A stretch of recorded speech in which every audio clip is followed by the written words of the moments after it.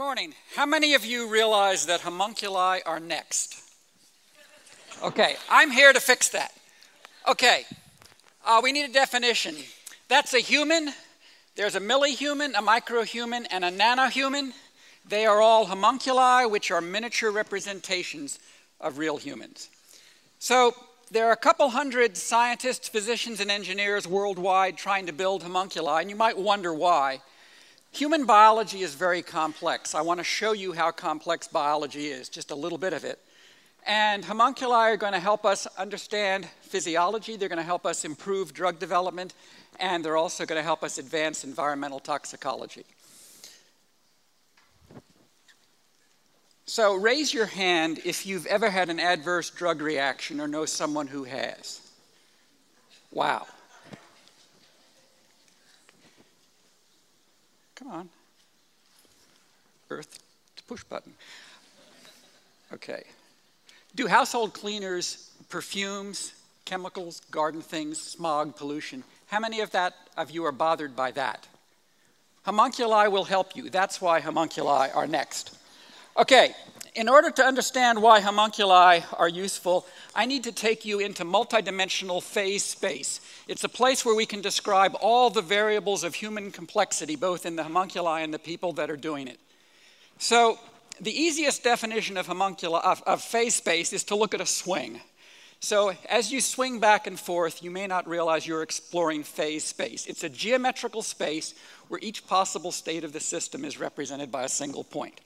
Okay, so there's the swing. We have swing angle. And as you swing back and forth, in phase space, swing angle goes back and forth. But there are more variables. You need a dimension for each variable. So when you swing back and forth, you also have not just the angle, but the velocity.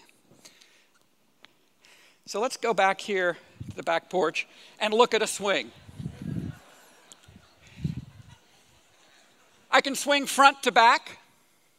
It's really easy. Everybody's done it. If you're good, you can pump sideways. That's a little harder. You can do both at once. That's swinging in a circle. And really good is you can wind it up.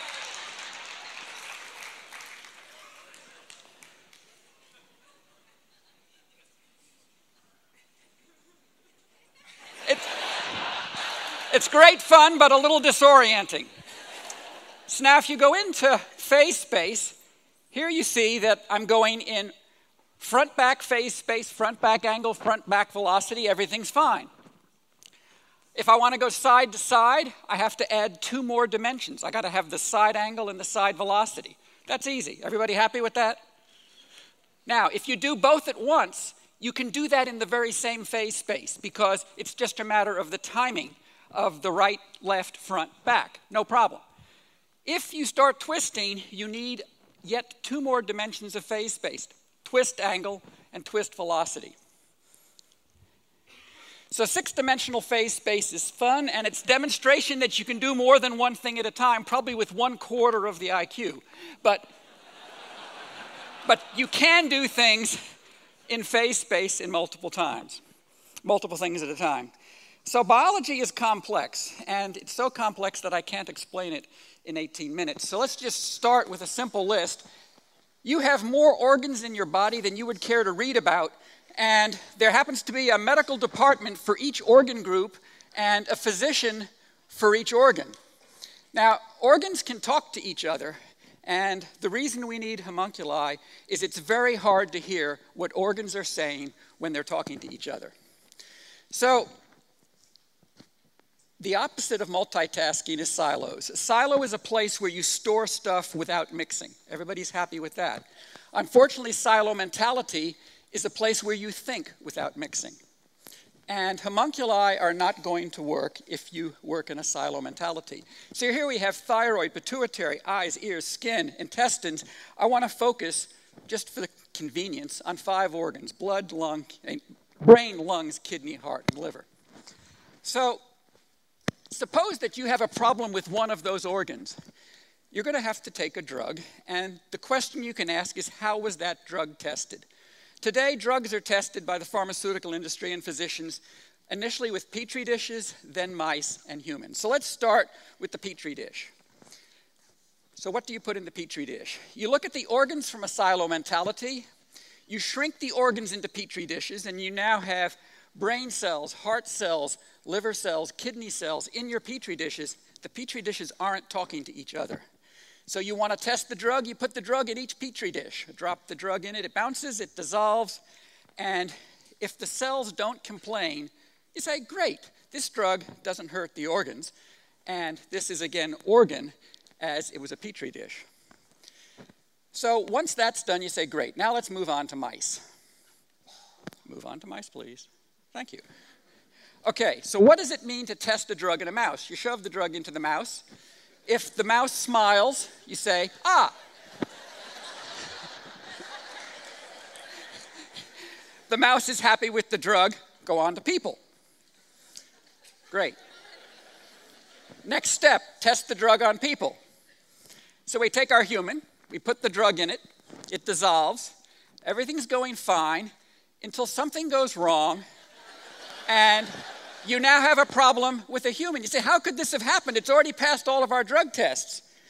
Two things could have happened. Human genes are not mouse genes, so what bothers the human may not bother the mouse. And the petri dish, which could be done with human cells, they're not talking to each other. So if two organs are talking to each other and you don't find out about it until too late, you have a problem with developing pharmaceuticals. So the scientists and engineers and physicians working on homunculi say, great, we're going to slip homunculi between the mice and the humans. And if we do it right, we use less mice and we also kill fewer humans. So the homunculi that we are building happen to be alive, and they are going to be built from human cells and will solve the problem of the mouse to human drug testing issues. So imagine you've built a homunculus and it's sitting here, it's got a heart that's beating, it has a lung that is breathing, it has a liver and a stomach. So what's the drug test? Drug test. There. Okay, you put the drug into the stomach, it dissolves. First thing it does is ends up in the liver. Lo and behold, the liver has changed it into something else, and that something else happens to kill the patient. So 40% of drugs fail because of cardiac complications, cardiovascular complications. In this case, we have detected an unexpected human organ-to-organ interaction, but the great advantage is no human dies. Then when you see there's something wrong, you can either change drugs or change the drug itself to avoid the problem. So I think I've just explained why we're building homunculi. Biology is complex and we have a tool to solve a problem. Everybody okay? Okay. Now, how do you build it? You take some human cells and instead of an electronic chip, use a microfluidic chip, little tubes filled with water. And you make the human cells work like real organs in these little chips. You connect the organs together and that allows them to talk to each other. So the liver can talk to the lung and the brain can talk to the kidney. The other thing that this allows you to do is lots of things are happening at the same time. So effectively, think in organ phase space because the organs are talking to each other in the time. So this is an elegant lung on the chip developed by a group at Harvard that I'm working with. This is mammary gland on a chip developed by colleagues at Vanderbilt to study breast cancer and treatment of breast cancer. This is kidney on a chip being developed by a group at University of California, San Francisco, Cleveland Clinic, and now Vanderbilt. This is T cells, immune cells, in a lymph node on a chip done by one of my group members. This is a brain on a chip that represents a consortium between Cleveland Clinic, Meharry Medical College, and Vanderbilt. Now that may not look like a really smart brain, but the key thing is it has two chambers. On top, there's the chamber that has the neurons and the blood vessel, and on the bottom, there's the chamber that has the cerebral vascular fluid. This is not a brain that's going to count. This is going to be a homunculus brain that will tell you whether a drug is crossing the blood-brain barrier or not, the major barrier for getting medications into the brain. So a group of people, including a project head by the Los Alamos National Laboratory, we're building an advanced tissue-engineered human ectypal network analyzer. We call our chip Athena, not by coincidence. So we also call her a milliHuman. She is going to be 1,000th of a human. And the milliHuman species that I've named is Homo chippus. And so welcome to Homo chippus. Now, it turns out that this Athena is going to have a left heart, a right heart, and a lung. Going to have a liver and a kidney and maybe a gut. The key thing is Athena cannot live by herself, and so this is basically the hardware that provides Athena's life support. So one of the guys in the group has built the microcontroller for the electronic control of an organ, and this is what a really super organ on a chip is going to look like. So the other problem, though, I have about the problem of building something as complicated as a homunculus is you need special people to build homunculi. So what kind of people build homunculi? So we can look at the fields of knowledge. Everybody thinks of the fields of knowledge as a glorious field with all sorts of insights. In fact, what happens is they're really silos of knowledge. You have the humanities, the sciences, the engineers, the social sciences, the professions. And quite often, they don't always talk to each other. Some places are better at talking to each other, but really these are silo disciplines with a silo mentality. Athena needs a mix of disciplines, so in fact, Athena needs intellectual phase space.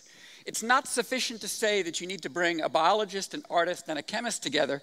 You have to have people that can speak more than one language.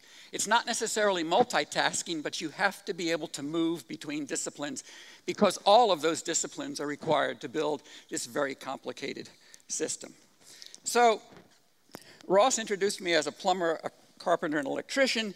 In fact, I tell my deans that I'm, in fact, an engineer, a physicist, and a physiologist because they don't need to know my hobbies. So the key thing about phase space, you can be more than one thing at the same time. And that's not the same as multitasking. It says that you're not just a pure engineer or a pure physiologist.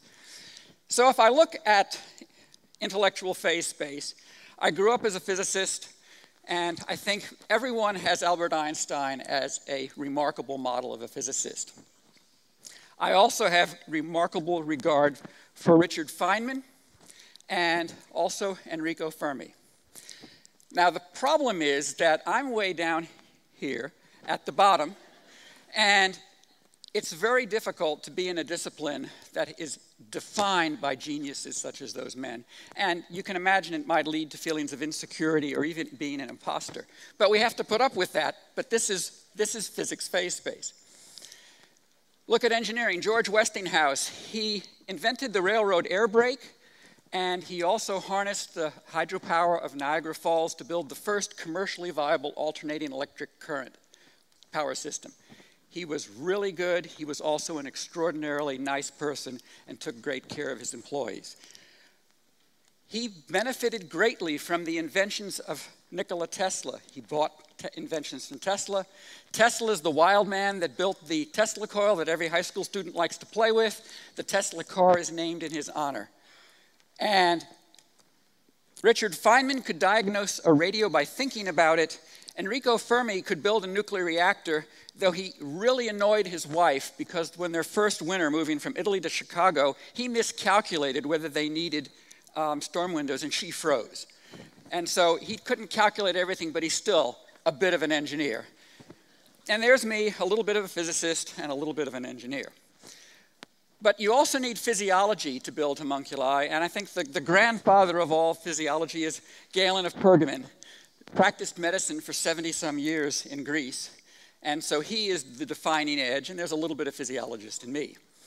But if you want somebody who is good at both engineering and physics, it's not Westinghouse, it's not Einstein. It turns out it's Emmett Brown of Back to the Future. Now, Einstein developed special relativity, realizing what it would be like to ride a beam of light. Doc Brown simply built a DeLorean so he could ride on the beam of light. So a guy that can understand Einstein well enough to turn a DeLorean into a time machine is one hell of an engineer. And he's got to be good at physics. So Doc Brown is my hero in the engineering physics realm.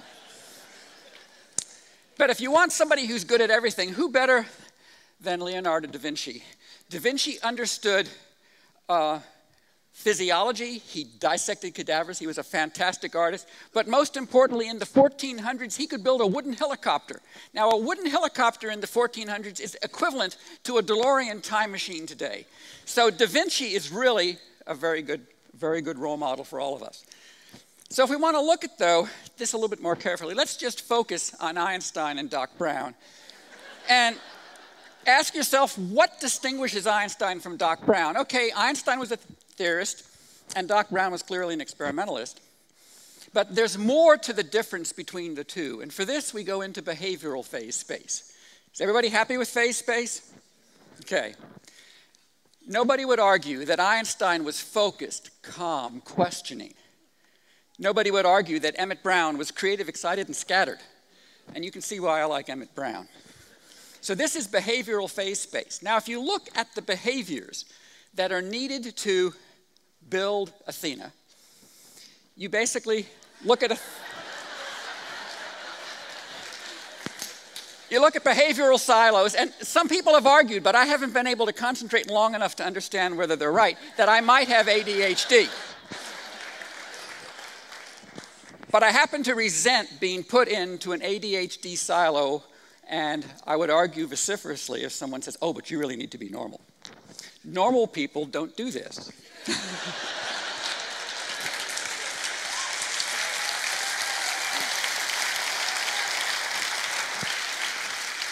Now, the first time I assembled this slide, I said, oh my God, that's what my wife has been living with for 43 years. Hats off to her. Okay. I also remember as a kid being told, Johnny, don't run your swing sideways. Johnny, don't twist your swing up. And oh my God, don't run in orbits. The trouble is that being told that is not that different from being put in a silo. And I believe that true creativity, as needed to solve giant problems, either societal or homuncular, don't put people into a single silo. And don't discourage the imagination and the curiosity that's needed to solve really hard problems. So I looked at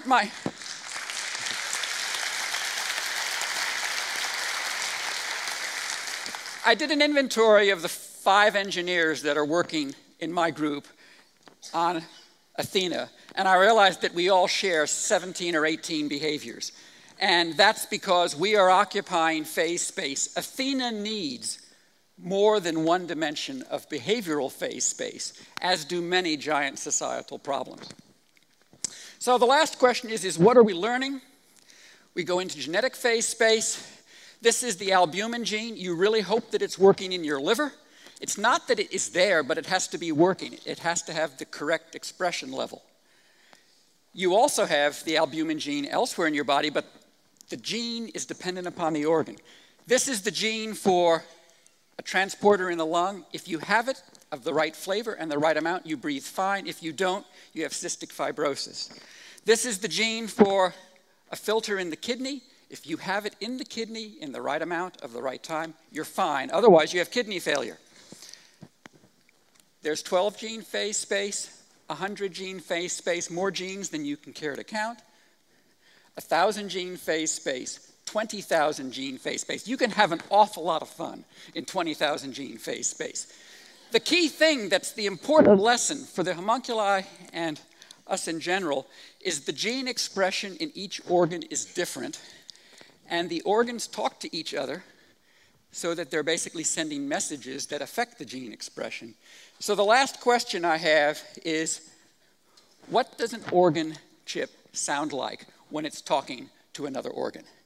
So I looked at our piece of hardware, and I said to Frank Block, who's building, I said, hey, Frank, you see that barcode? Let's convert that into a keyboard.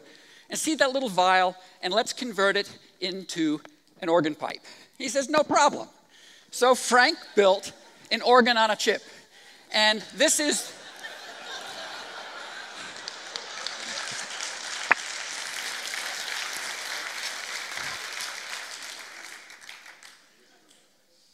this should work.